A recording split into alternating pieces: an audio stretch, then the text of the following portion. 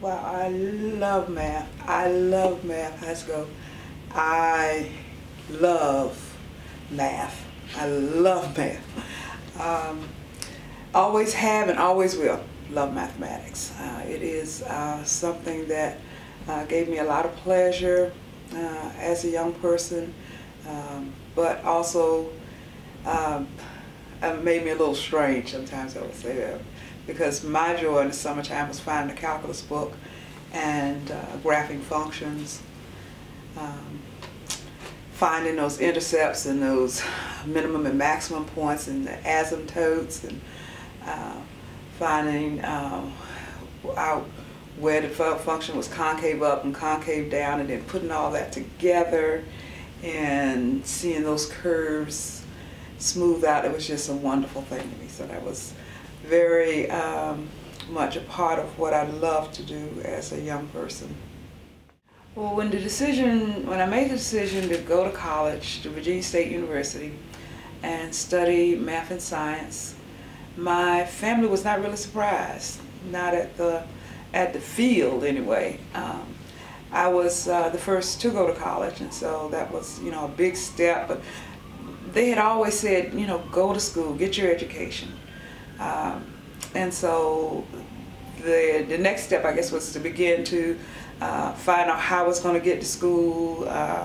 And so they had to find a friend with a truck and just help me sign up for the loans, because I had a scholarship to pay for tuition, but then it was the housing and other things. So I had to get a loan, and so my uncle Flick Bailey, who recently passed away, but he co-signed the loan for me to finish my payments. And it was just, they gather around and they just pull their little resources together, and we made it happen. There were several defining moments for me. I recall in high school going to a science fair in which I had spent hours and hours after school with my teachers creating a project on trigonometry and graphing trig functions. And at that science fair, Dr. McDaniels came by and he talked to me about my project, and he made me think more about the phase shift and the frequency of those functions, and it was just wonderful talking to him. And he offered me a scholarship. At that time I had no understanding of what it was going to take for me to go to college, but he said, if I offer you a scholarship, will you come to Virginia State?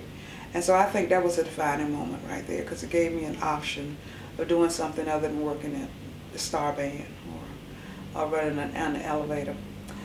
I would say that another defining moment for me was when I finished my studies my undergraduate studies at Virginia State, and the department chair suggested that I go on to graduate school, and actually made a connection with the University of Cincinnati. So again, I had I thought I'd go to work, and I actually had an offer from NASA Langley to come there, making $9,000 a year. I remember that at that time was a good salary. But he said go to graduate school, and so I said, all right, I'll do that. And I think that was, again, a moment that sort of changed my path.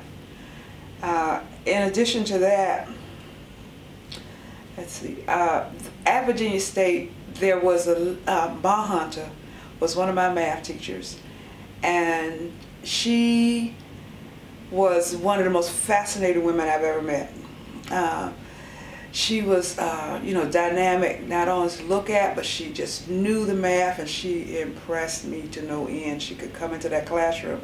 And at that time, there were, boards all across the front and the side and the back of the classroom. Ma Hunter could start at the front, and with no book or nothing, she would come in and she would work problems and explain things until all those boards were full, and in such a way that I really tried to mimic her technique and her style.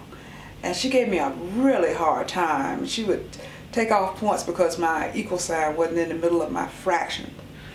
She just seemed to be also just worked really hard to make me do things as best that I could. And at the end of that year, my freshman year, she actually gave me the Freshman Mathematics Major of the Year award. And that was just which was a book. It was a book, but it meant so very much to me. So that was another defining moment. And the last one I can think of is when I was going to graduate school at Old Dominion University, working on Master's in Computer Science with a friend of mine, Sterling Langdon. And we had been looking for a place to go and work on our PhD together. She taught at Hampton and I taught at Elizabeth City. And we both knew we needed a PhD to continue in that line of work. And one morning about 6 o'clock, Joan called me and she said, "Linda, I got it. I got the place where we're going to go to graduate school." And I said, "Oh, okay, Joan, that's fine." And then I turned over and went back to sleep.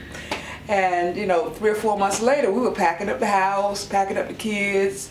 We were turning in the insurance policies, whatever we could get in order to make this happen. And off we went to American University in Washington, D.C. So that was kind of critical. The mission of our Center of Excellence in Remote Sensing Education and Research is to build collaborations that enhance the educational opportunities that we make available in northeastern North Carolina and the research efforts that our faculty and students are engaged in, both undergraduate and graduate students there. Those efforts focus in on the marine environment that we find ourselves in. We're located in the northeastern corner of North Carolina, almost in the middle of the Dismal Swamp, the Great Dismal Swamp. And so we have you know, a big interest in the health of that environment. In fact, the university actually owns 625 acres of the Dismal Swamp. And so we try to bring to bear the remote sensing techniques that are available through our center on taking care of that little corner of the world. We're also very close to the Atlantic Ocean, and so we have, you know, coastal issues. We have significant funding from Navy, and so that has built our ocean component as well as our coastal component.